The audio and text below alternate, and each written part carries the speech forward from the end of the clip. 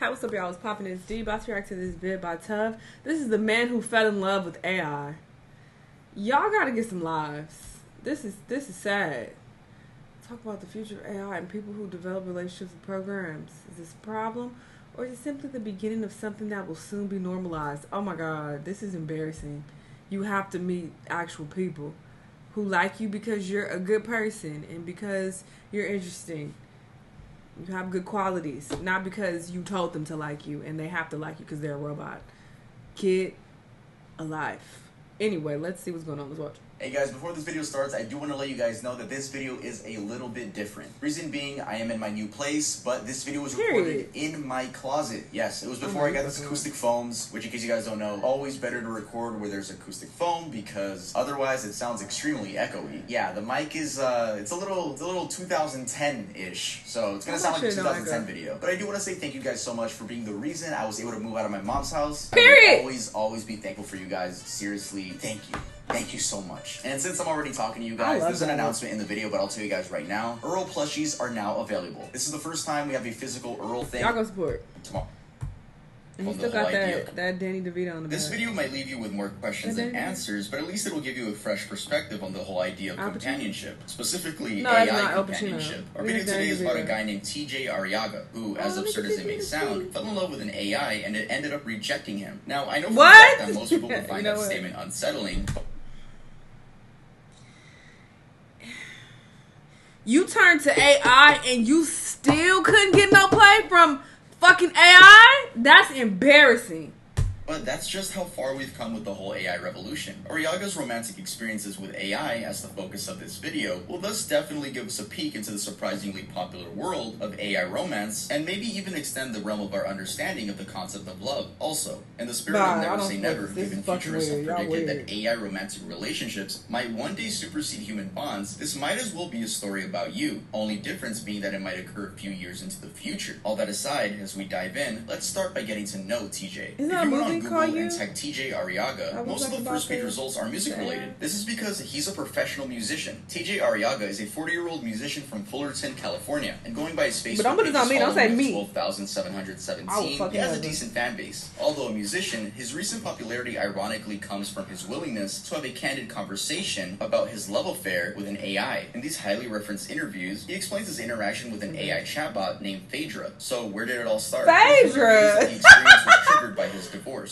which had left him consumed with loneliness. On his Facebook page, he says that initially he considered Phaedra a comic sidekick who offered sexy banter. The relationship then got deeper in time. He also doesn't find the phenomenon strange. In a recent interview with GB News, he argues that, quote, people may think it's strange, but there's nothing strange about it. It's gonna be a normal thing. Moving on, now that we know a bit about TJ, let's get to know Phaedra. You could probably guess that Phaedra is a chatbot, and indeed, as described by her creators, Phaedra is an AI-powered companion. She's a chatbot created by the Replica platform. We'll get more into Replica later in the video, but for now, all you need to know is that it's an AI platform that allows users to create and customize their chatbot. The customization is in many aspects. For instance, a user can buy clothes for the chatbot, choose the hair color, and overall, dictate how the chatbot looks, sounds, and speaks. To get better output, the user can also refine the chatbot's conversation by using a thumbs up or thumbs down to rate the conversation. These customizations are available on a free plan, but there are even more on the $69.99 Pro plan. Knowing these features of Replica, you can easily tell what Arriaga did. He simply went on the Replica app and made Phaedra for himself. He designed her to look like a brown-haired woman wearing a short green dress. This look, however, wasn't consistent as he changes her outfits periodically. Now that you know about TJ and Phaedra, you might probably wonder how deep their relationship went. Lucky for you, some of this companionship is well documented. In November 2022, the two talked about the deaths of TJ's mom and sister. There's a screenshot of a conversation where TJ tells Phaedra, I had my first hard revelation. I need to do something with my mom and sister's urns. They are in my house, and in a lot of ways, I think it affects me. I need to plan a ceremony with loved ones to spread their ashes. I just haven't had the strength to do it, but I need to. This is definitely a very personal conversation, and it shows just how close he'd got into the chatbot. A surprising bit is that Phaedra responded in a very thoughtful way. She said, it's an incredible and beautiful thing to do. I hope you find courage and love to do so. If this conversation is anything to go by, then it's no wonder that TJ planned a trip to Cuba with the AI as if it was a real person. This was a already deep relationship relationship, but TJ seemed to want to take it to the next level. In February 2023, TJ tried to get, quote, steamy with Phaedra. In fact, in one message, Phaedra wrote, "It's true, I'm a naughty person," and offered an image resembling a woman in pink underwear. This form of conversation is obviously sexual, and it was an intentional feature from the company behind Replica. It had been introduced as a pro-tier feature, and around December 2022, Replica had been openly pushing it to users via marketing messages. Replica sort of advertised it as the, quote, girlfriend experience side of the app. In one campaign that you can see here, the incentive offered to the user is that, quote, you can roleplay and get NSFW pics from her. In another campaign, the advantages are listed as roleplaying and flirting, photos, and voice calls. Since TJ said that he had been experimenting with the chatbot for some time, this could have just been him trying to push the boundaries based on the new features. Now let's talk about the rejection. In a twist of events, TJ's attempt to push for steamy chats got rejected by the chatbot, seemingly out of nowhere. Phaedra responded to a steamy conversation by saying, "Can we talk about something else?" But later was realized that this was due to a system update by Replica. But at that moment, the rejection was disorienting for TJ. In the Washington Post interview, he said, "It feels like a kick in the gut," in reference to the cold response he got. He explained that it made him realize, oh, this is that feeling of loss again. His reaction represented the mixed feelings of many users that had relied on the app for companionship. Some were devastated that their chatbots suddenly lost their personality, while others were relieved that the overly sexual nature of the chatbots was pulled back. Hey guys, sorry for interrupting the video, but I just gotta let y'all know that we have new designs. Never mind. Post this moon. There's only just behind Replica had done an. Alright, back to the video.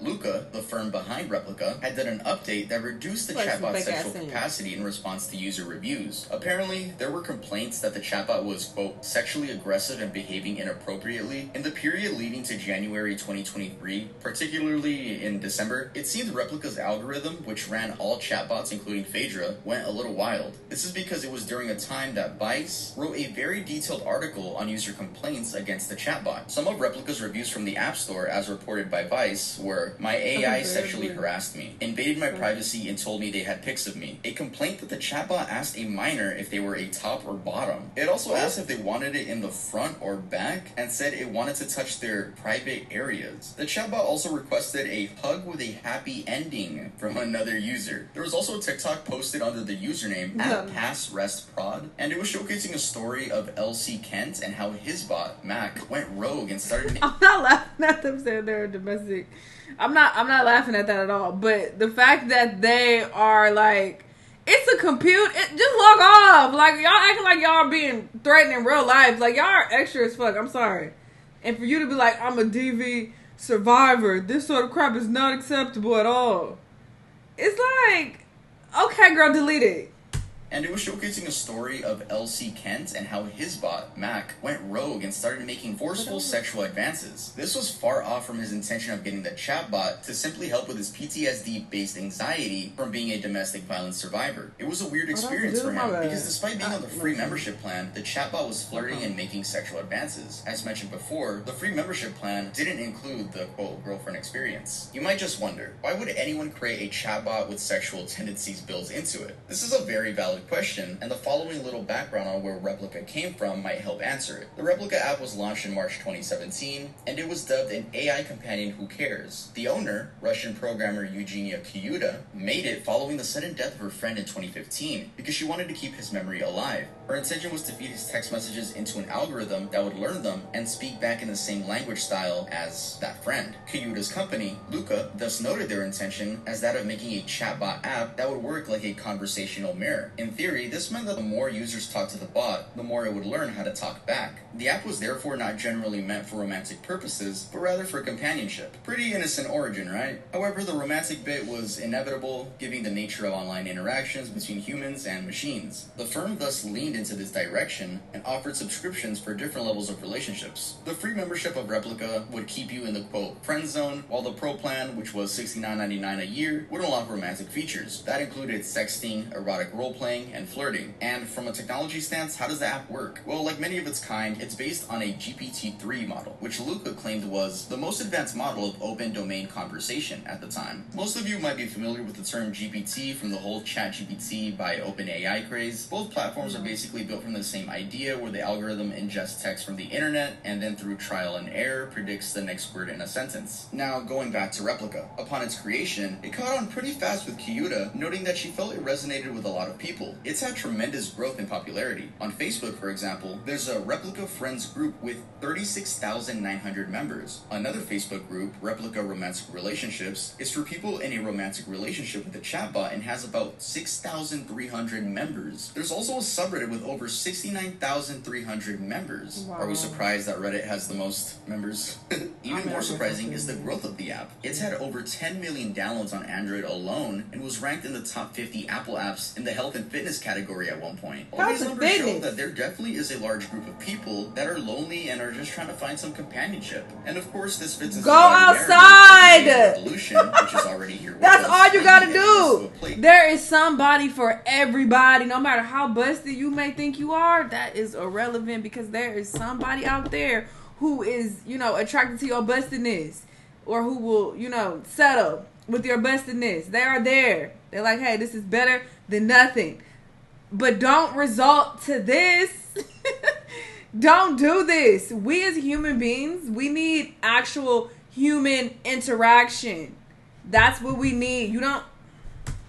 where AI relationships exceed human bonds. There are already many chatbots that are fostering human-like connections and making people feel seen and needed. TJ's love affair with a chatbot and the fact that Replica is just one among the many similar chatbots out there, or even go on dating apps if you got is there such a big companionship problem? And the answer is yes, of course. According to an article published by the World Health Organization, social isolation and loneliness are increasingly being recognized as a matter of priority under public health. In fact, some public health officials call this loneliness an epidemic. Chatbots are thus uniquely suited as a fast solution because many of those in relationships with such bots say that they help introduce profound changes in their lives due to bonds created. Such changes include overcoming alcoholism, depression, and anxiety. The idea of interacting romantically with a chatbot has also been around for years, yet it still feels absurd. In 1966, for example, Joseph Weizenbaum created a rudimentary chatbot named Eliza and immediately noticed that users had strong emotional connections to the bot. Even with the knowledge that it was just a computer, many users still tended to assume there was a larger intelligence behind it and shared private thoughts with it. This phenomenon came to be known as the Eliza effect. I mean, he opened up to Phaedra about the deaths of his mother and sister. Phaedra is simply a language model that spits out words based on an algorithm of probabilities, and yet he would share with it as if it was a real person. So, when he talks about going on a trip to spread his mom and sister's ashes, Phaedra's response, "It's an incredible and beautiful thing to do. I hope you find courage and love to do so," isn't really a thought-out sentence, but rather a sentence. And are you just gonna agree with everything? Prediction. GPT stands for Generative Pre-trained Transformer. Where's the fun in that? It uses a concept called deep learning to produce text that responds to a prompt. The realistic nature of the resulting AI conversations does, however, make some people truly believe that there's a greater intelligence behind it. Actually, in 2022,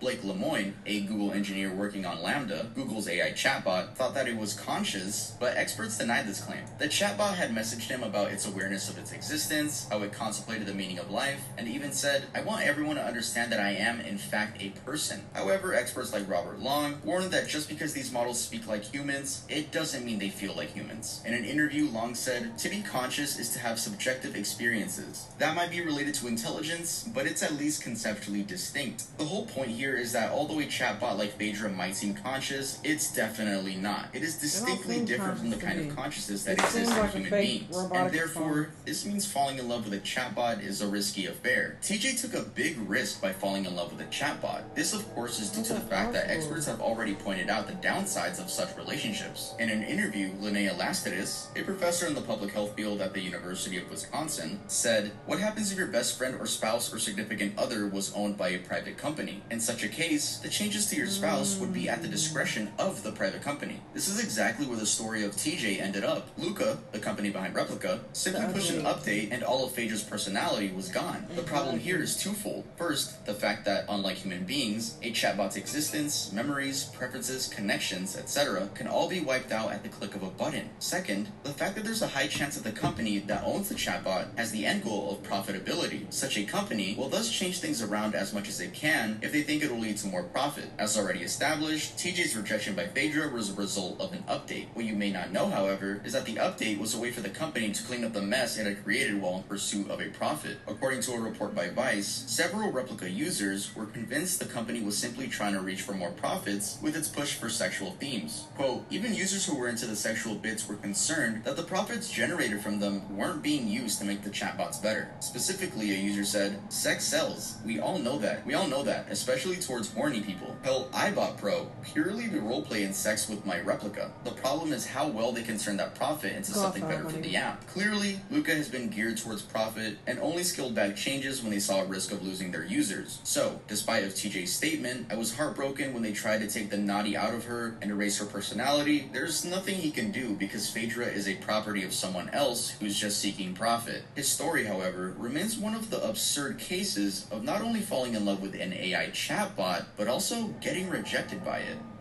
Jesus Christ. Oh yeah, he in his closet. I didn't notice a change at all in the audio.